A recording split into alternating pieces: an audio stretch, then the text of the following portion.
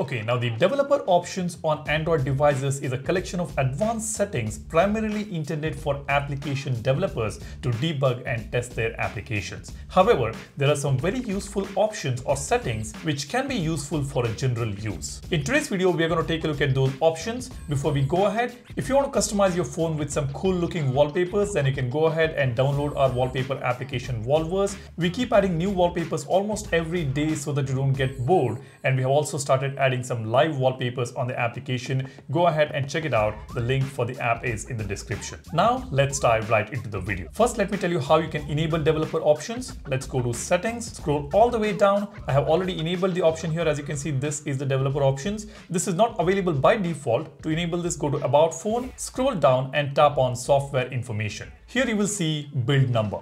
Just keep tapping on this build number multiple times. Developer option or developer mode will be enabled and it will be available right here on the setting menu right at the bottom. When you open it, you will see a long list of options and settings, and all of them are not useful for everyone. But among these, there are some very useful options. The first one is running services. Let me show you. This is running services. We can view and control current running services. It's a very useful feature. Let me tap on this. As you can see, this shows me a list of all the currently running applications which are running in the background. On the top, you see this memory status. We've got system memory 3 GB used, applications 2.8 GB, and currently approximately 6 GB is free. Now, if your phone is lagging or having some issues, then you can come over here on the running services option and see which services are running. As you can see, it keeps changing. It is fluctuating. We've got Galaxy Theme Service, Knox Matrix, Nearby Device Scanning Agent, SmartThings, Nearby Device Scanning, Samsung Pass, Quick Share Connectivity.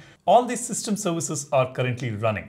And in case if you want to stop any service, you can do that as well. For example, now I don't really need Nearby Device Scanning Agent to be running all the time. Just open that and tap on stop. And if you want to stop something like Nearby Device Scanning option, then you can stop that as well. This feature will constantly keep looking for the devices nearby, which might drain some battery. So you might as well turn this off. Now, likewise, you've got multiple different services which are running. If you want to change anything here, you can go ahead and do that. The next feature is stay awake.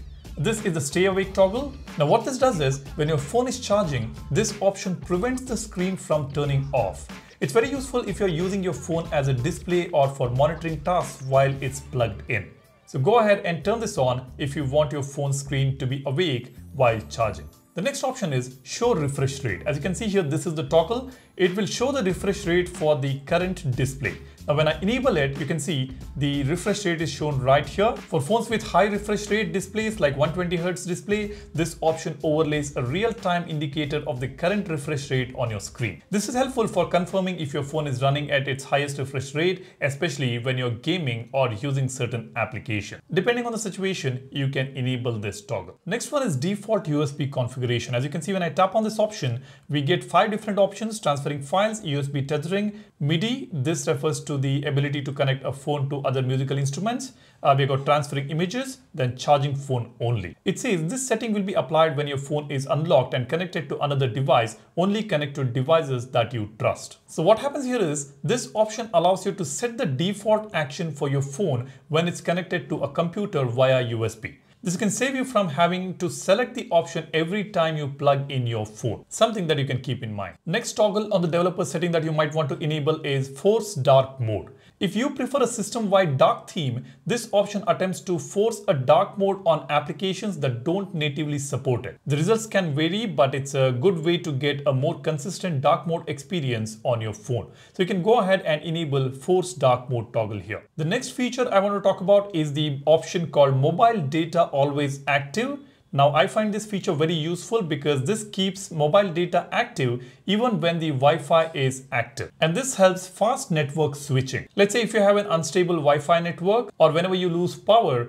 you don't really have to go back and enable the mobile data. Automatically it will switch from Wi-Fi to mobile data, which is very, very useful. I think this is a must for everyone. Go ahead and enable mobile data always active toggle. Next one is animation scales. This is arguably the most well-known developer option. You can see we have got transition animation scale, animator duration scale, and we also have Windows animation scale here. And when you tap on that, you've got multiple different options. If you want to completely turn off your animation, you can do that as well. This might save some battery on the phone. If you want to lower your animation scale, then you can go for 0.5, which makes it very slow. By default, we have got scale 1x. If you want to make it faster, you can go for 1.5x and above. Likewise, we have got options for animator duration scale as well as transition animation scale. Now, if you look at Samsung Galaxy phones, we already have some advanced animation customization options on the Goodlock application's Home Up module. But if you don't have it, you can go ahead and tune your animation and transition on the developer option and make your phone look smoother or faster. The next option that you want to consider enabling on your developer options is Wi-Fi safe mode. And we also have another option called Wi-Fi scan throttling. Now, this Wi-Fi safe mode will prioritize Wi-Fi stability over performance. So if you want better stability, you can go for Wi-Fi safe mode, you can turn it on. And if you want Wi-Fi scan throttling, which reduces battery drain and improves network performance, you need to enable this option. By default, this was enabled on my phone, but this is not enabled. Go ahead and enable it. This will reduce the battery drain and improve network performance, which is a very good option to enable. Now, the last one. This is going to be interesting. You'll be able to use your phone in tablet mode if you change the minimum width option. By default, my Galaxy S25 Ultra has got 384 dp. Now this can be changed, but do this at your own risk. Let me just quickly show you this. From 384, I will just change it to 600 and I'll tap on OK. Now you can see we have got all the setting options here and we have got these sub menus right here. You can see I got software update. When I tap on this accessibility, general, all the sub menus will show up right here, and all other system applications will also get into tablet mode. If you're interested in doing that, you can go ahead and check this out on your Galaxy phone. But remember your minimum width, which you had before. Let me just go back to developer option here. Now you'll have to go back to the minimum width option. Here we go. We've got minimum width. Now I will change this back to 384. As you can see, it is back to normal now, but sometimes this may not work properly if you're on One UI 8 beta, so be wary of that. Now, these are some useful developer options which you can enable. Go ahead and check it out on your Galaxy phone or any other Android phones that you're using. That's all I have here. If you like this video, do not forget to hit the like button. Your likes will take this video to many more viewers, and I would also get motivated when I see more likes for the video. And yeah, do not forget to download our wallpaper application Wallverse. The link is in the description. Hit the subscribe button to become a part of Apex community to know your devices better. That's about it. Thanks for watching. You guys take care and stay safe. Cheers. Bye-bye.